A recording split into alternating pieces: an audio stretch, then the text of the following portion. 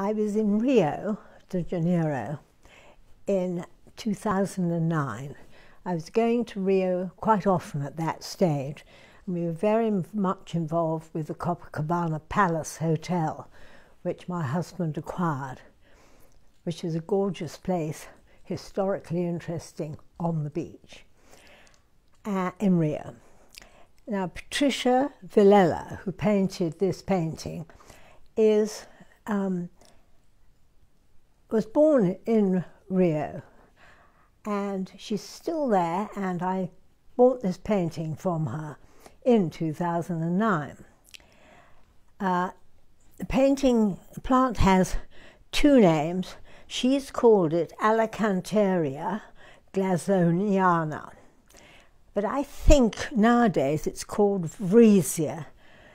Anyway, it's a very impressive, huge flower, and one of these massive bromeliads.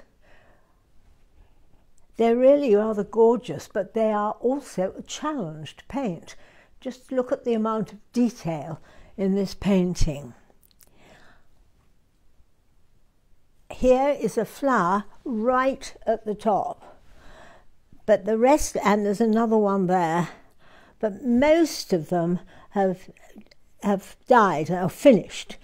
And here you see she's drawn a rough sketch of the plant with its big leaves, and then out shoots this tremendous inflorescence. Patricia's been a Brazilian painter for a very long time, a Brazilian botanical painter, and she's done some great things.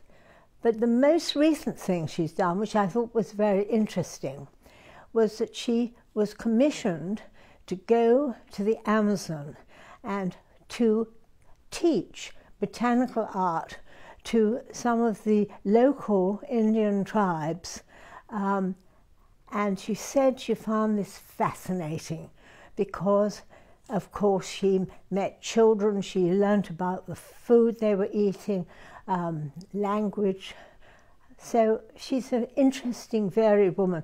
She was also a Margaret Me scholar, and I think she really revels in botanical art and gets a great deal out of it.